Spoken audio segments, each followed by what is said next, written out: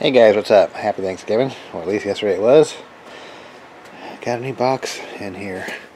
Add to my little collection of little machines here. 3D printer, laser cutter.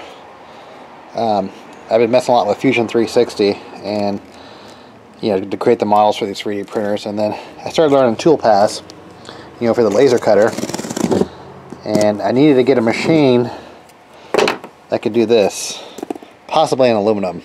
That's the end goal. So let me show you what I got here. It is a come back. Alright. So it is a MYSWEETY 3018 CNC machine. One of those old micro CNC machines, but it's not your typical 3018 machine. It's a super beefy, extra large stepper, all aluminum, extra nice spindle. So it's about 320 bucks on Amazon, but it's like the super high-end version of the 3018. It's all aluminum, no plastic, and the rails are a lot thicker. And also everything's aluminum. Like normally on a 3018, this would probably either be 3D printed or some other sort of material, but it wouldn't be aluminum, the actual spindle holder. So this one is pretty nuts. It's the strongest one I've seen so far. I have a lot of good ideas for extra add-ons to do, make this thing even more sturdy and to collect chips. I do actually have an air blast coming in. I'll show you that. Came with some little bits. I'm not even sure what those are. Tiny. But I need to get some single flute aluminum. Yeah, it also has the offline controller. This is a GRBL controller. If you're not familiar with these things, GRBL is like a open source free firmware, kind of like 3D printing or Marlin for 3D printing, but it's for like CNC and laser. And that's what I'm currently running my laser cutter on. But I think eventually I'm going to put a better board on here. I have an extra MKS DLC because I like to run the Trinamic drivers. Alright, so let's get this open, get all the parts out, build it. Oh cool, came with some grease, white grease. Is that lithium grease? I don't know. Came with a little flash drive too. That's cool. I wonder what software's on there. Like I said, this is, came with extra flutes. Wait. So yeah, okay. So, there we go. Those are the ones single flutes, I think. That's cool. I'm gonna have to probably design a little tray to hold these things. Like a little tray holder for bits. But let me show you this thing. This thing is like super overdone. Not overdone, but it's way more sturdy than the other versions. So I thought that would probably give me the best shot at doing any sort of aluminum with this thing. Because I did see people doing the aluminum on the cheaper version of this printer. So, alright. Alright, so here's the next layer. This is obviously the bed. But what makes this one a little bit more unique is this is solid aluminum. Whereas the Pro version actually has plastic sides. And the even cheaper version is actually the 2020 rail. So I'm hoping this will give it more rigidity. Alright, so what's interesting is it looks like the more aluminum, like this would be plastic on the Pro version. But it looks like the aluminum's like painted. It's not like anodized. At least it doesn't look like it is. And then like I said, everything is just totally metal. Like this would be plastic on the Pro version, or the cheaper version. And then you have your, this is a 2040 rail. And then the bottom, look at this, look how thick the bottom rail is right here. This looks like a 40 by 40. So it's definitely thicker. Every aspect is thicker.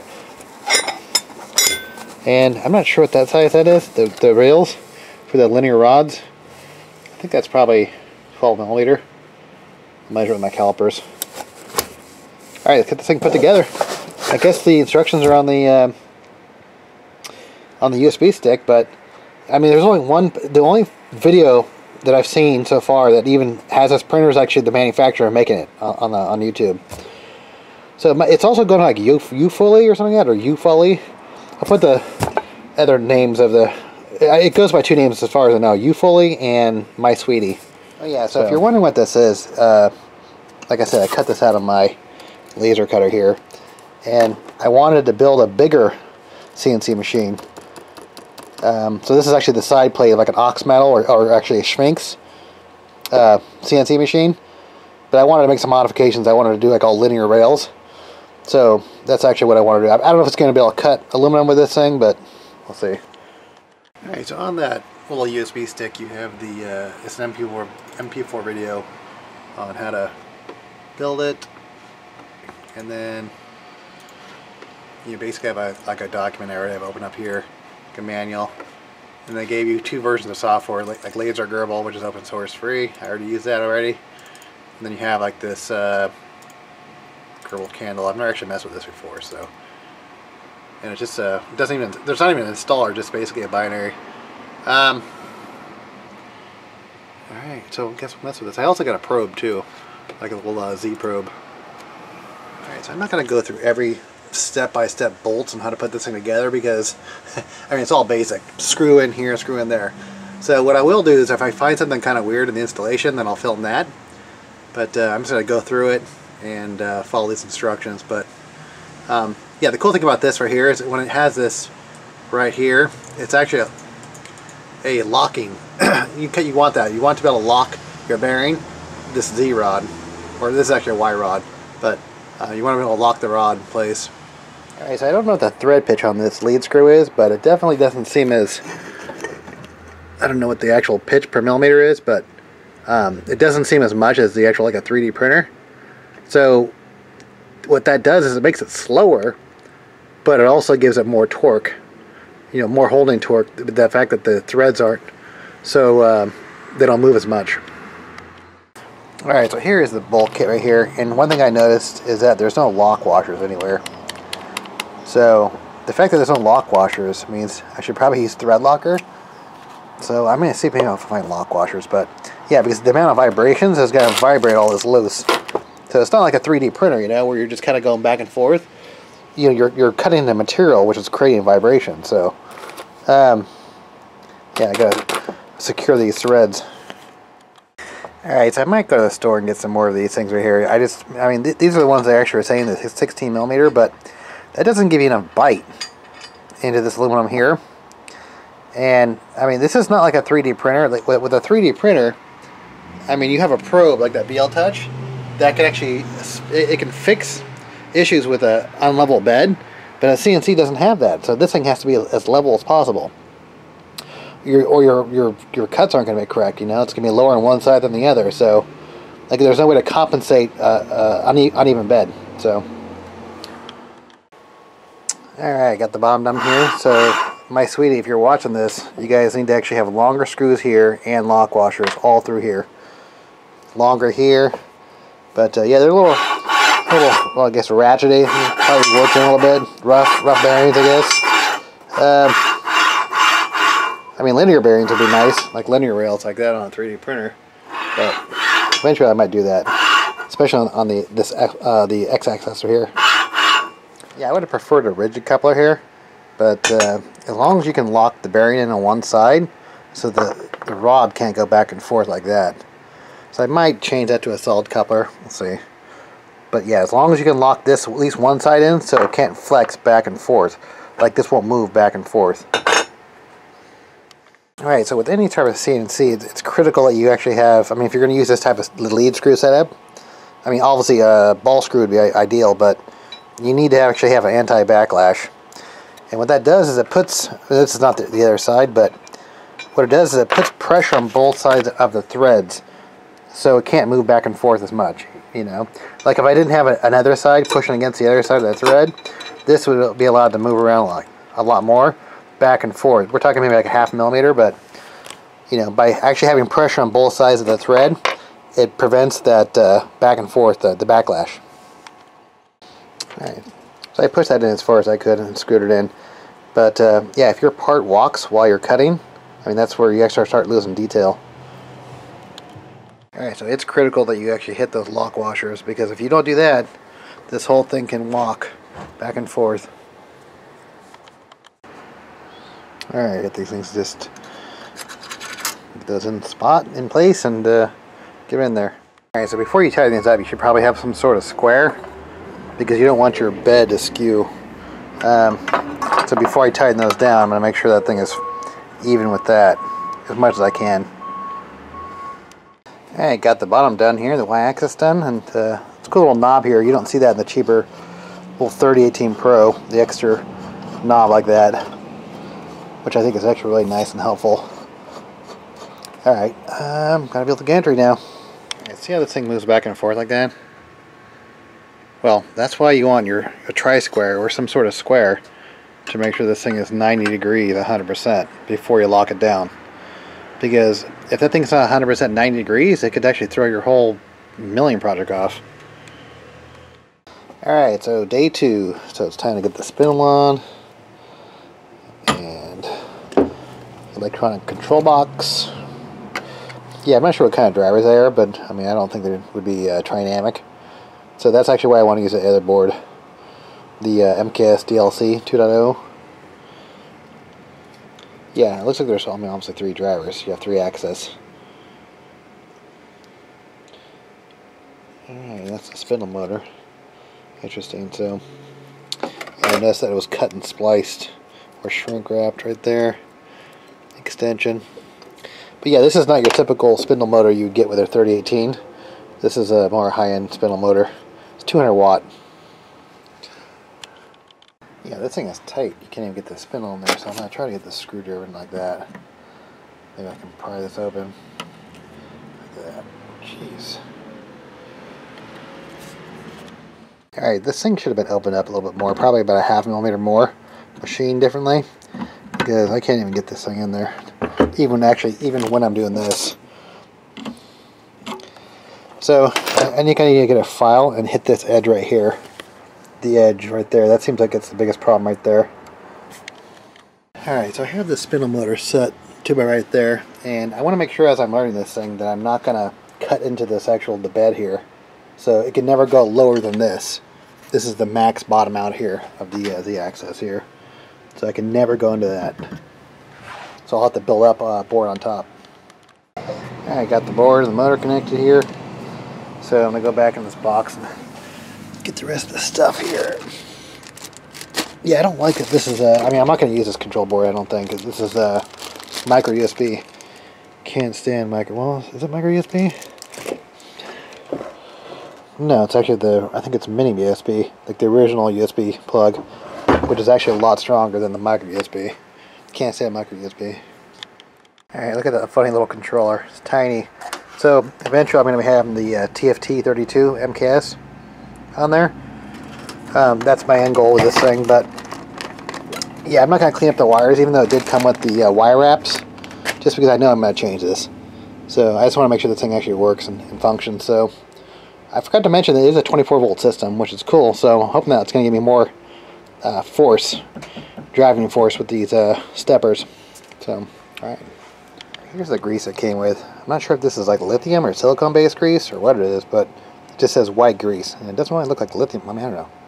Hard to say. It doesn't say exactly what it is, but...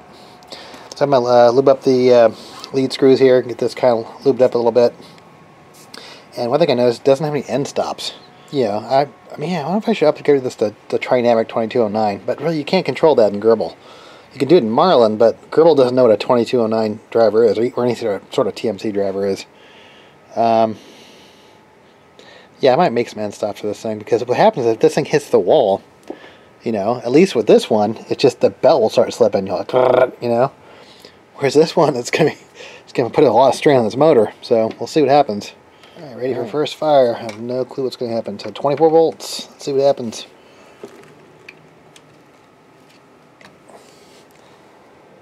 Oh yeah, there's a power button in the back. Heard the steppers move. So I'm assuming there's GRBL already loaded on this thing. This looks pretty, I guess,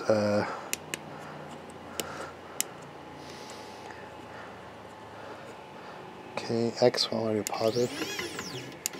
I'm going to try to work on that grease right there.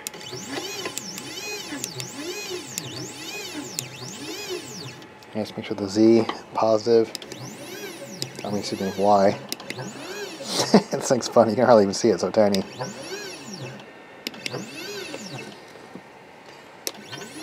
Yeah, I gotta work on that grease.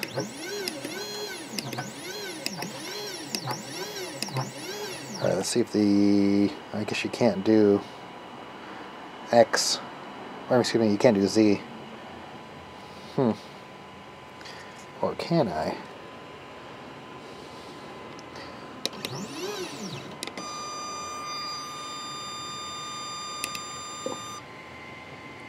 Made some noise. Control. Exit. Oh, that was just a stepper mount.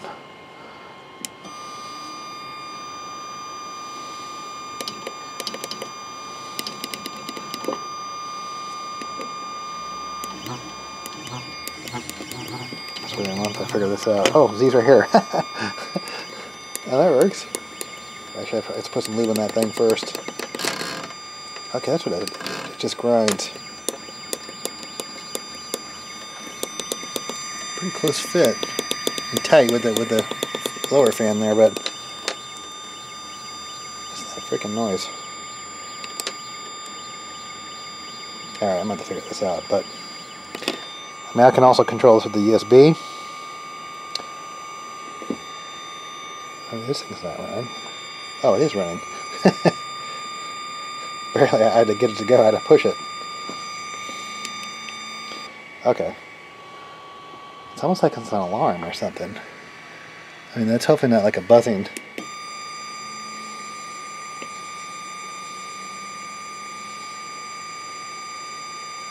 Alright, well, I'll just have to figure this out. Like I said, there's really no instructions on this thing. Barely, you know. Well, there's pictures, but there's no wording. There's no text. Alright, I gotta hook up to my USB. And I'll show you the new stuff that I designed for this thing. Alright, so here's my test bench computer, and this is the software that came with it. It's called Gerbil Control, and parentheses candle, as you can see.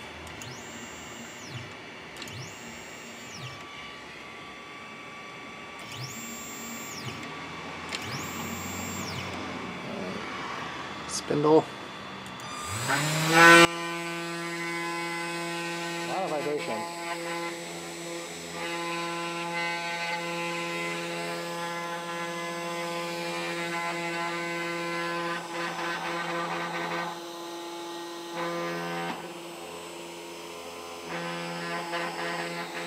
Obviously my bed is not level.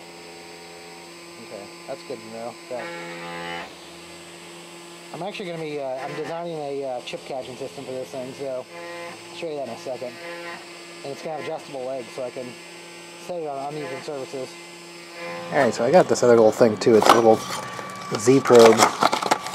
But maybe I'll do another video about this thing specifically, but it's a thing just so I can probe the actual tip here and get the exact Z position. But also, let me show you what I was working on last night. So I'm not going to actually do any cutting today. I'm just kind of figuring out all the basics, but this really was just an assembly video. I designed this last night, and it's actually a bottom chip catcher. So let me show you how that works. This is on my main development computer. This thing doesn't have a good graphics card, but take a look at that. So this is going to be the base. I'm going to have to turn around. It's a big file. And this will be on my Thingiverse page.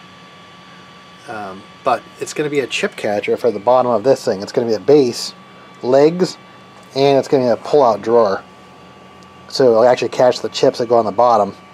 But I'm actually going to make a whole containment system for catching chips. I'm going to have an air blower on here, and I'm going to be designing all kinds of tool accessories.